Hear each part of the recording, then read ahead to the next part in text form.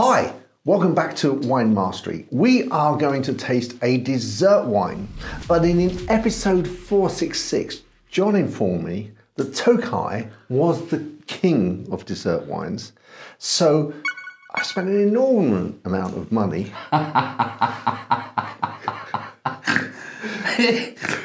to buy one in order that I can taste the king of wines, and we're going to taste it now.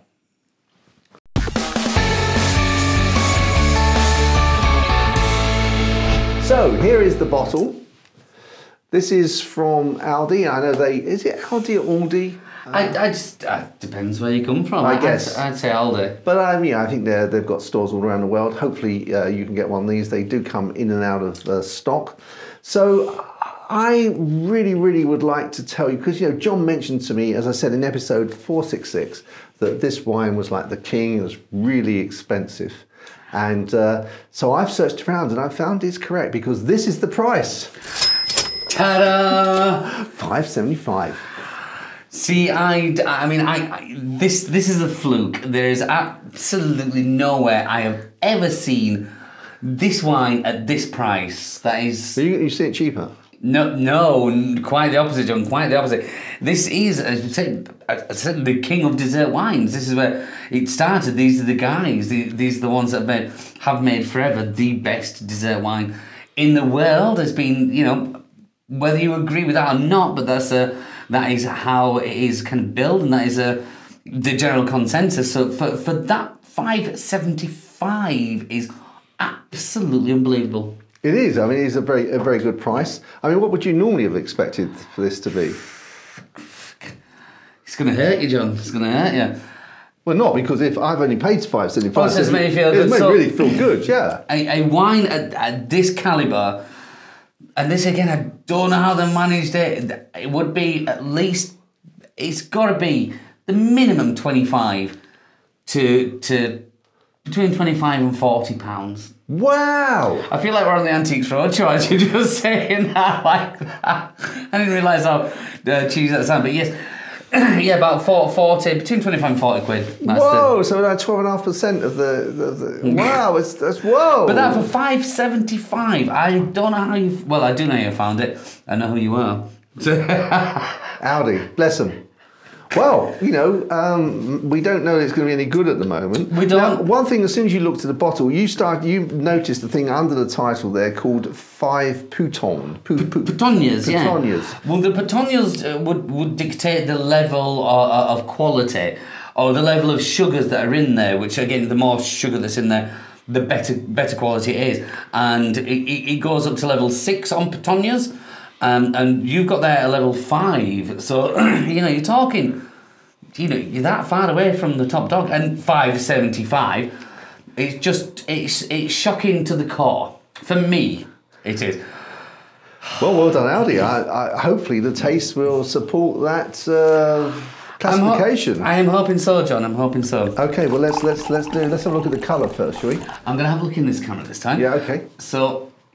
It's got this real deep, rich kind of. There's the yellow the honeyed colour in there. Isn't golden, there? isn't it? It's really golden. lovely. Say that golden. That gold. It is.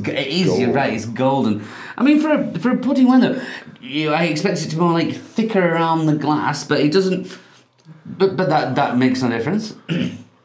But you know what I mean? So this is 11%.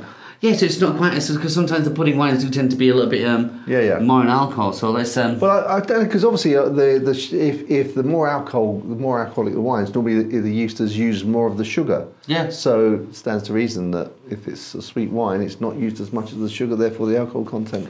It's been googling again. It's been googling. I can always tell right. So let's have a go on the nose. Oh. Doesn't that? I don't know why, but that just, when I saw that, I thought my mind immediately went to an expensive restaurant. The end of the meal, white tablecloth, silverware. No. I don't want a sweet. I'm just gonna have a glass of dessert wine, and that's it. It smells like not just, well, it doesn't smell like honey. It practically is honey. Yeah. But there's a spiciness underneath it, a spicy honey. Yeah. Ah, it's gorgeous. Isn't it? Okay, Oh. so far so good, John. Oh. So far so good. Very, very good. Yeah, 575. Bloody brilliant. Oh. And I have to have a taste. Yes, of course.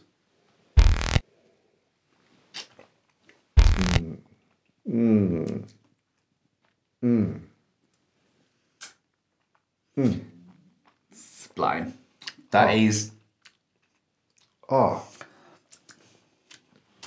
Who'd want to eat a dessert when you could drink that? Oh. I think you're going to have to look into seeing if you can get any more of that, John, because that is... That is delicious, isn't it? Whoa. That is top draw. Right, so I'm going to try Tokajo.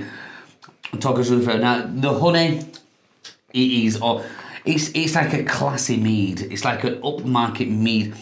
But what you've got this with a lot of dessert wines, I've said this before, a lot of dessert wines have that amount of sugar in that cloyiness, which, yeah, you get that sweetness, but it hangs around and leaves almost like a fake sugary coating on your teeth. But this has just got that nice amount of acidity, so you've got that honeyed, and it is a honeyed flavour. Yeah. It couldn't be more like honey if it was honey. Do you know? And then the acidity comes, not in any harsh way, just cleans the palate, so you just left... So the cloyiness isn't there, but the flavour is.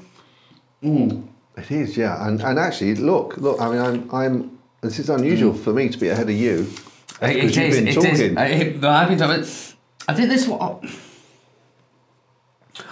Also, I think, and I don't think I've ever said this before, but this represents more than just like a wine. It's almost like a heritage, a kind of how to describe. You know, this is hundreds of years, not this particular one, but it's hundreds of years of old. This tradition. It's a tradition. And you can imagine the guy who's just got married, 300 years ago, in Hungary, just got married, we'll have some Tokai, and him tasting this for the first time and getting drunk on Tokai.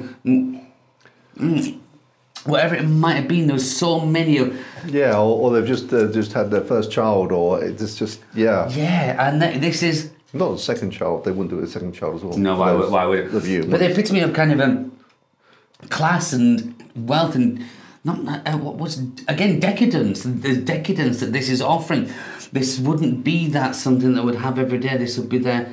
And you pick this up for $5.75. I mean, I think there is something about drinking something that someone 3, 4, maybe 500 years ago had exactly the same sensation. There's that link back to the past, that tradition.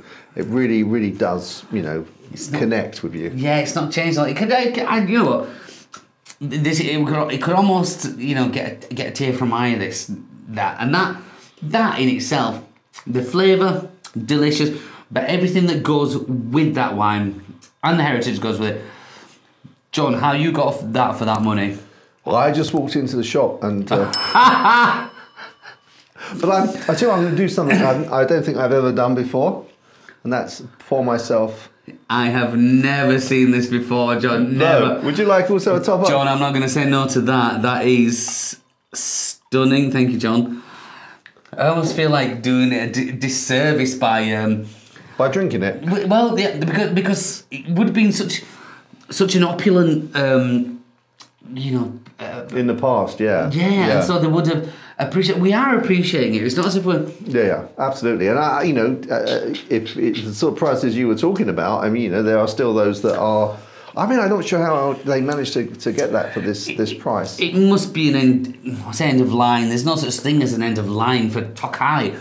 It must be they may have got some cases that were perhaps bin ends or something, and that's what they specialise in is finding these products. So I can't knock them for 1 minute. But what I will ask John is, I think also sometimes the supermarkets like Aldi will actually pay up front, so the farmer, the vin hasn't got any risk.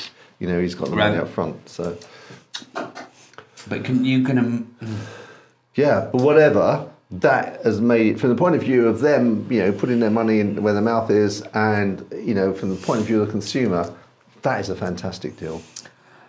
Fantastic. It's almost like I need to take a minute with that. That whole. I mean, absolutely cock on. Couldn't ask for anything more, and Well, that is my complete reaction. So I don't know how I'm going to go with this now, John. I mean, you can't really. Can you match cheese with this or not? I probably could, but it's going to be something. It's going to have to be something. No. No. No, I'm just going to say no. Just going to say no. I'm going to say no. I wouldn't want to. No. And I wouldn't want to. I would actually swap the dessert for this. If I was forced to say something, then I would say I'd go for something like a sherry trifle, that's got that sort of sweetness in it, and already the sherry. So to come, with this, or maybe a lemon curd or a creme brulee, something with a lot of sugar in, and I think this probably would. But actually, personally, for preference, I wouldn't have the sweet. I'd just have this. Yeah, I wouldn't want to waste the space. No. That this is going to take up. I'll be like, I'm fine, thank you. Licking my lips and just kind of smacking of the lips. That just works so very well. And again, when it comes down to when this comes down to a score. Oh wow, yeah, that's. This is going to be difficult. It's going to be very difficult. Well, I'll turn around. Do you want me to score first, or are you happy to roll? I'll roll. Okay, you roll. I'll turn. 4. Right, I think this is delicious. It is delicious, absolutely stunning, superb. I can't find enough words to describe this. But the best thing about this is that price. Yeah. This is unbelievably, this is something. This is unheard of. This is an anomaly. So, and because that's an anomaly, I'm gonna have to give an anomaly kind of score, which I would never usually throw out there. But this has to have So